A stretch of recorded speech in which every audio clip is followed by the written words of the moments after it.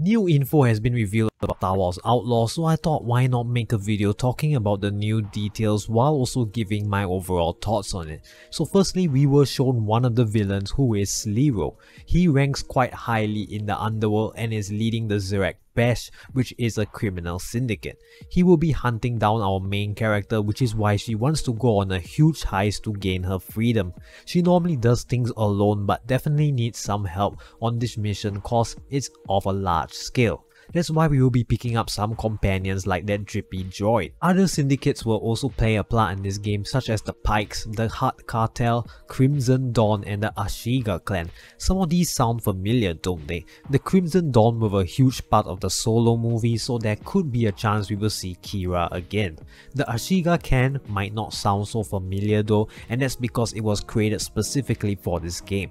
Throughout the game, we will have to form alliances with several syndicates, since after all we are sort of like bounty hunters. More details were revealed by Game Informer from a hands-on preview that stated that the reputation system that we will have with the syndicates will range from terrible to excellent. Being in a good relationship with a syndicate will provide some benefits, such as them coming to your help in a fight, offering special items and letting you walk freely in their territory. What I also like about this system is that it's been revealed that the way in which you tackle a situation will affect your reputation points. If you go in stealthily, you can avoid losing some of these points as opposed to going in guns a-blazing, which could hurt your standing with a specific syndicate. It makes you think carefully before taking on some enemies and to evaluate all your options, which is something I like.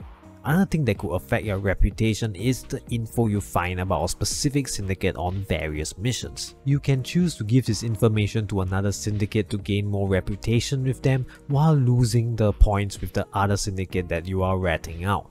This system has potential behind it and I can't wait to learn more about this. Another thing that I'm looking forward to in this game is exploring the open world. We will be visiting well-known places such as Tatooine, and I'm curious to see how this game tackles it. The team behind this game also mentioned that for one of their cities, they focus on creating a dense city environment with a lot of activities to do rather than it being massive and nothing to do. I hope they manage to create a proper balance here, cause Ubisoft has struggled with this in the past. Something that caught my eye though was that there will be a few arcade games, betting areas and sabak tables. I'm always a sucker for mini games as they can be quite interesting and can be a slight detour from your adventuring. Jedi Survivor had a small mini game that was not that bad actually, and I hope this game manages to do something more with it, as the mini games in Jedi Survivor were a bit of an afterthought. It being something more along the scale of Gwen from The Witcher would be something I wouldn't mind, since they have hinted that we will have an in-universe card game in this specific game. There will also be tons of cantinas to explore, which is an opportunity to give you jobs and explore the world. I hope they manage to nail the atmosphere with this, and so far it looks like we are on the right track.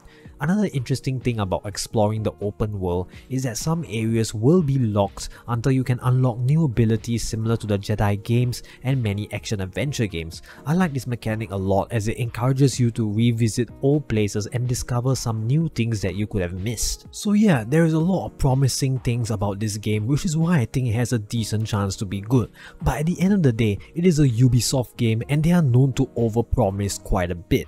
There is already a bit of controversy going around this game regarding the various versions you can buy because the price gap between the several tiers are quite big. I wasn't so surprised by this because it's standard Ubisoft practice and they are just going to keep going harder at this, especially since a Ubisoft exec has stated that they want more gamers to give in to subscription services instead of owning your games. Because if you look at the prices of the subscription route, it really looks like the right way to go if you can finish the game in less than a month.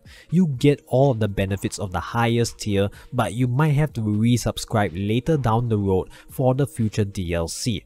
I definitely do not like this approach they are taking, and I wish they would just charge us with two versions, being a standard version and a digital deluxe edition, because I don't like paying for content that has not even been revealed to us yet.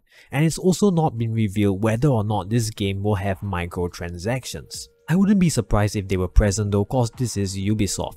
The worst thing they did was when they released microtransactions into Assassin's Creed Valhalla after the reviews were released. So yeah, this could be a possibility. Another problem is that the physical version will require an internet connection to download it, which kinda sucks as people who want to own a physical version want to bypass downloading via the internet.